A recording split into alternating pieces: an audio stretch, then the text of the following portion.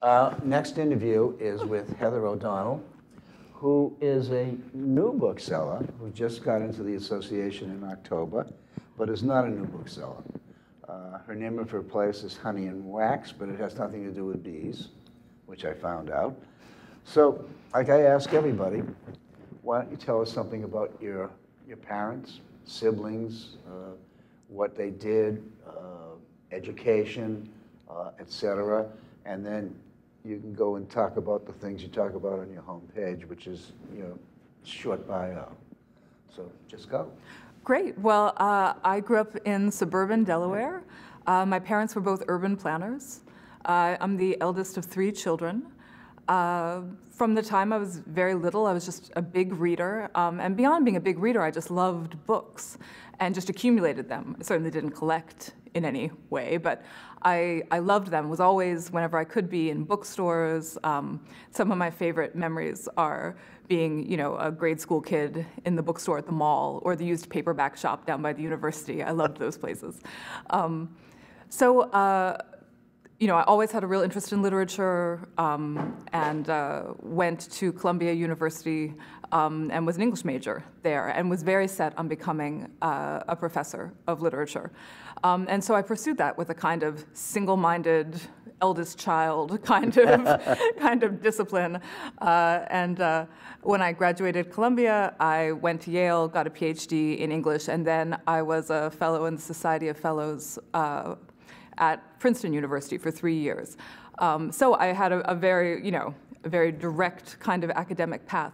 But the whole time that I was doing that, I was always doing all these bookish things on the side just because I liked it so much. When I was a graduate student, I worked as a curatorial assistant at the Beinecke Library with Patricia Willis in the Yale Collection of American Literature, so I learned a lot just running around the stacks of the Beinecke for a few years, answering correspondence and questions, and really learning firsthand how to handle that material and how to think about it as a historical artifact. And before that, even when I was in college, I worked at the Strand, on the floor, just looking at that deluge of books coming in every day, trying to, pick through them and figure out what's good and what's not. Buying paperbacks off the street all the time. It was always something that I just really loved and was kind of in the background of my life. In my early 30s, when I was at Princeton, I realized that I did not actually want to be a professor. Even though that is what I had always thought I wanted to be, I still loved reading and writing and teaching, but I just didn't enjoy academic writing very much. I didn't want to be on committees. I just didn't realize that wasn't actually maybe what I wanted to do, but I felt a bit at a loss because that's what I had trained my entire life, very hard to do. And I received an email the last semester that I was at Princeton from a headhunter who was looking for someone to work in a unnamed New York Rare Book Gallery. And I just put it, I didn't delete it, but I also didn't really open it. I just kept it in my inbox, thinking, one day I'll open that. And then I did, and it was from Bauman Rare Books, an ABA member of many decades, looking for someone to work in the Madison Avenue Gallery. And on the one hand, I thought, that's crazy. You can't throw over your academic career to go work in a bookshop. But I had just had a baby, and I really did not. There were no academic jobs in my field in the New York area that year. And I just thought, well, I'm on sort of maternity leave anyway. No one's really going to know if I go in and do a little something. We can play around. And David Bauman was so generous and said, you can pump here, we'll set everything up, just come in one day a week, see if you like it. If you don't like it, no one needs to know. It's just, come on in, give it a try. And so that summer, the summer of 2004, I started working there one day a week. And that fall, I went full-time at Bauman, and I found that I really enjoyed the book trade. I enjoyed it, in just a really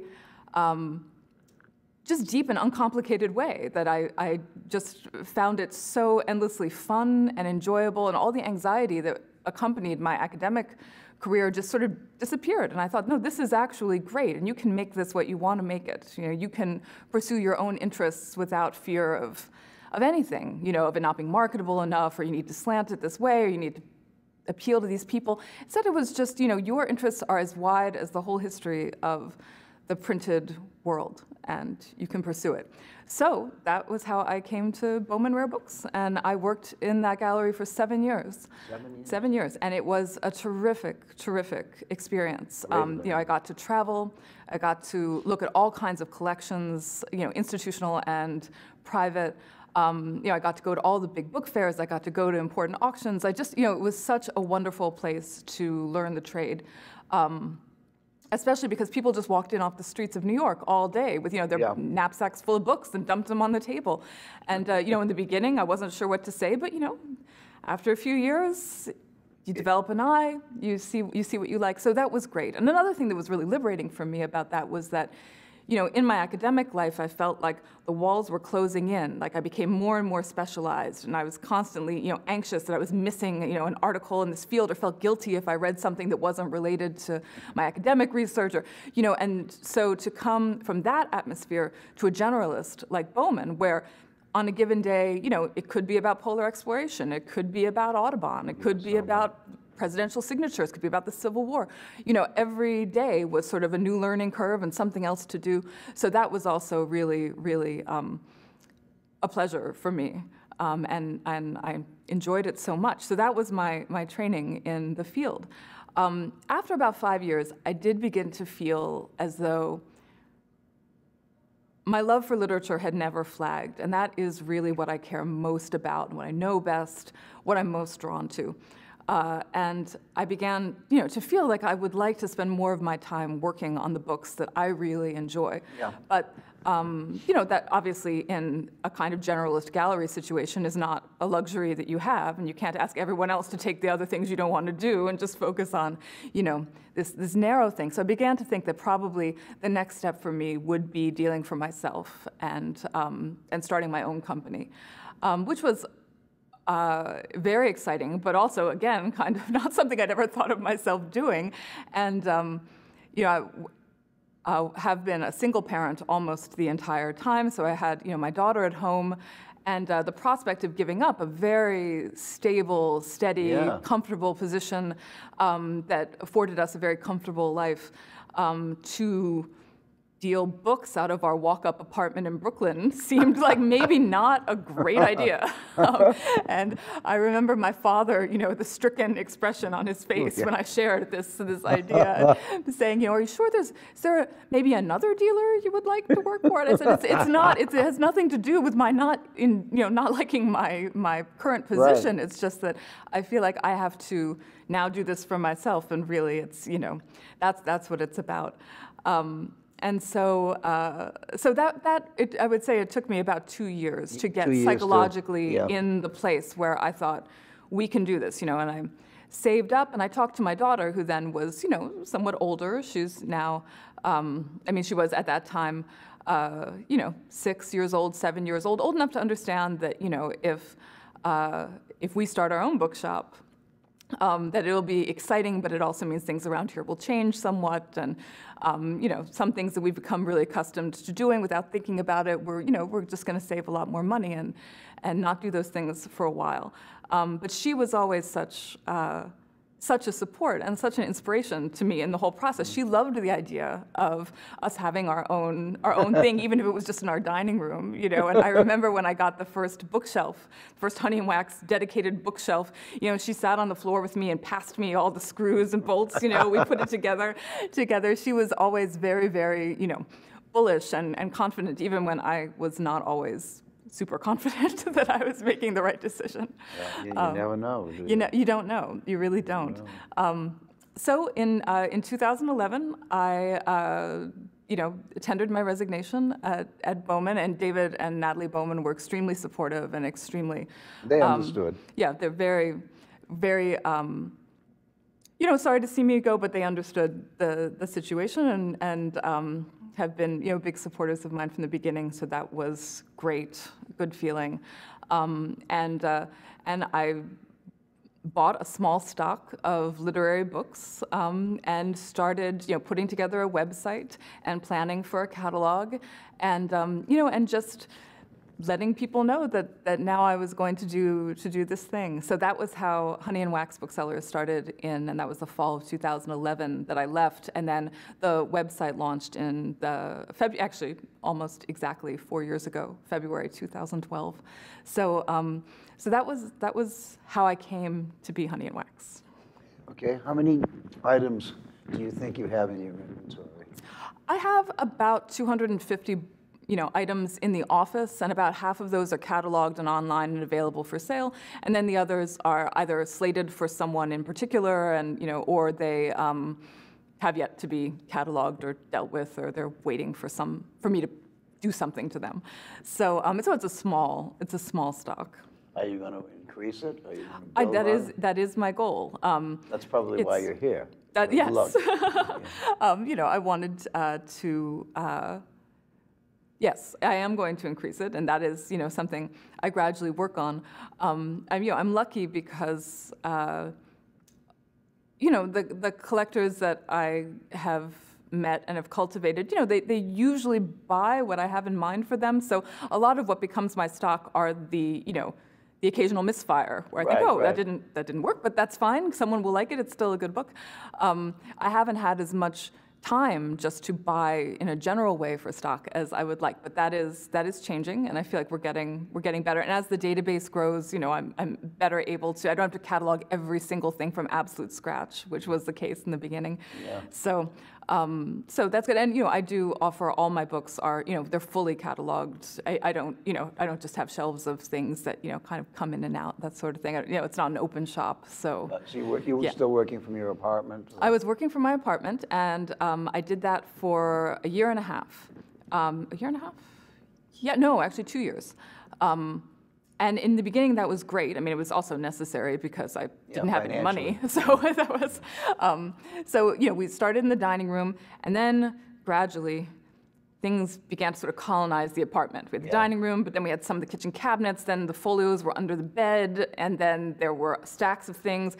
And the second Christmas season, our first Christmas season was fine, but our second Christmas season, we couldn't actually eat in the dining room for about 3 weeks before Christmas because the whole table was just covered with books, carefully placed stacks of books that needed to go, be shipped in particular ways or wrapped. And after that, I said, I think that we are going to have to change this up because I would like to have our home back. Right. And so I wound up, actually, it turned out very serendipitously. I had always used, I never wanted to use our home address as the mailing address of Honey and Wax. So from the very beginning, our mailing address had been in my neighborhood, a local co-working space, the Brooklyn Creative League, and I just had used it as the address. They would hold things for me, stuff could be delivered, and they had a shipping room so I could ship stuff out of there when I wanted to, so it was great.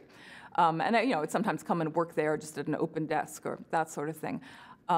In 2013, a small office opened up there, and they asked if I would be interested in moving in. And it seemed great because I didn't have to get new letterhead or anything. Right. We just moved, moved about a mile, all the books out. So I, got a man with a van, and we packed it all up and sent it over. And having the office has been an incredible, boon in every way.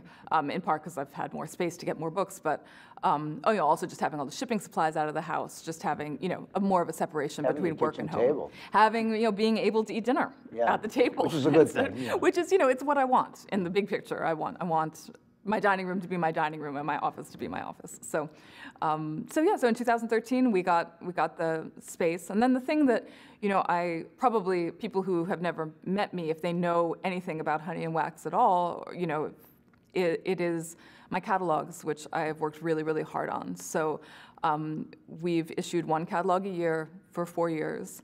And from the very beginning, that was where I kind of poured my resources. I really wanted to have very, very distinctive, very beautiful print catalogs.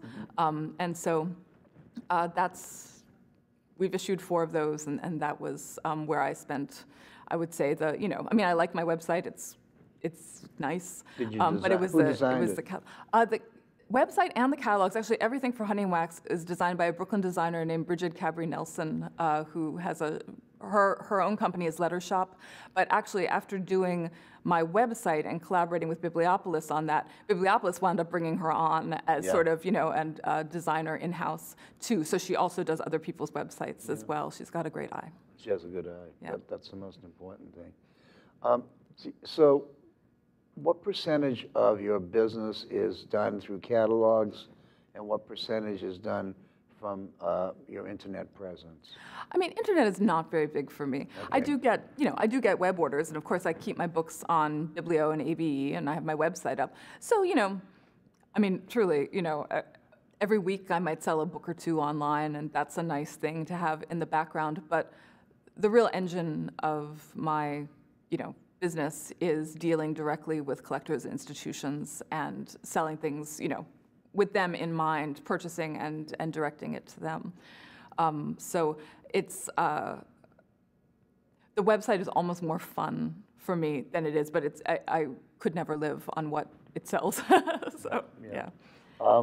Do you plan to do book fairs at some point? Yes, I do. Well, I'm going to have my first ABA fair in New York in 2 months. It'll be the April 2016 New York Book Fair will be my Armory debut by myself. I did that fair, of course, with the Baumans for many, many years. Oh, yeah. But you know your way around a fair. I know my way around the fair, but I'm really looking forward to having my own there. I mean, up until now, because I had to wait 4 years to apply for ABA membership after I left. So during that time, I did the shadow shows in New York and Boston around those fairs, and I do the Greenwich Village Antiquarian Book Fair every year. I've been doing the Brooklyn Fair that Marvin Getman has organized the past 2 years, which I am a big booster of and excited about, of course. And then for the past 4 years, I've also organized a small book fair in December in Brooklyn every year, which started off in my first Christmas season just because I didn't have anything to do. And I thought, well, maybe we could have a little book fair. And so I invited, other Brooklyn bookshops and that kind of thing. And we put it together, and Pete Hamill agreed to read his new Christmas book. So we did that. And it was, it was really fun. And then it just kind of became a thing that happened every December. And so the second year, we had more booksellers, and we had Paul Auster, and the third year we had Mara Kalman, and last year we had Adrian Tomine. So we always have a Brooklyn writer come and do something. And it's been really fun, although I do think that probably I'm going to have to stop being the organizer of that. If it's going to continue, it's going to have to be someone else, because now I have more to do. Your hands are going to be full as an ABAA person. Yeah. And so you'll be able to do as many shows as you want, obviously, but your time is going to be your enemy. It's true. I definitely do feel in the beginning, I mean, you know how it is when you start off. There's just not. I was so used to working in this environment where there were, the phone was constantly ringing and people were constantly walking in, and there was always so much to do. To being in my apartment with a little shelf of books, sort of phone was not ringing off the hook. There was. It was definitely, a big change. And now, I mean, gradually, the phone does ring now every day, not every hour, but multiple times a day the phone does ring with something, so that's good. But it's still not, it's not that kind of thing. And so obviously I want to take it to the next level, and that's what joining the ABAA and doing the ABA fairs is, Well, it's opening you to a market that perhaps you could never reach any other way. I don't know. But it seems like the Armory fairs attract practically everybody in the area who's interested in any kind of book. So, yeah, I'm really, really excited about that. So I'm here, at the California Fair. I'm not exhibiting at this fair, but I'm here in large part to buy things for the Armory show. Yeah, so, really, because it's not going to be cheap exhibiting.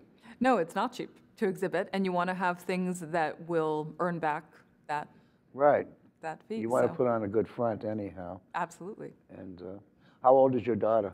Now she's 11. Does she have any interest in books?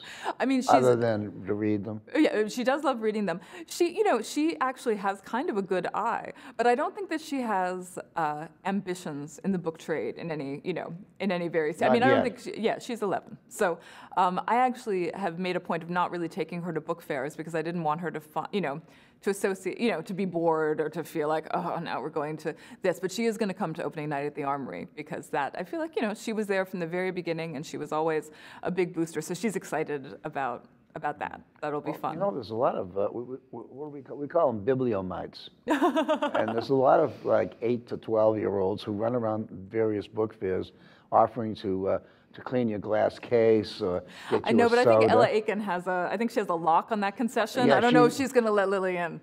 I don't know. Well, you know, you got to make inroads somehow. It's true. Well, I'll see competition is good, but she works very hard at her craft. Yes, absolutely.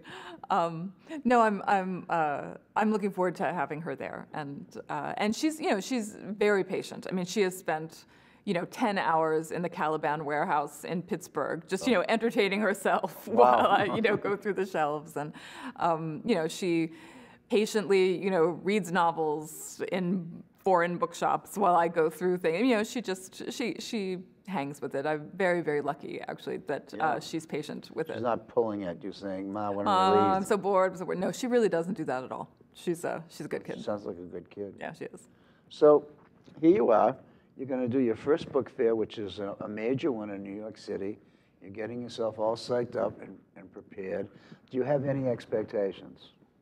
I mean, the expectation that I have is that I'll have a chance to say hello to a lot of people that I haven't had a chance to say hello to since I left Bauman because they don't buy from me, and that's, I'm not in their orbit in any way. Yeah. Now I will be visible again in this new incarnation, so that's exciting. Even if they don't become customers, just to see them again and say hello and reconnect. Yeah.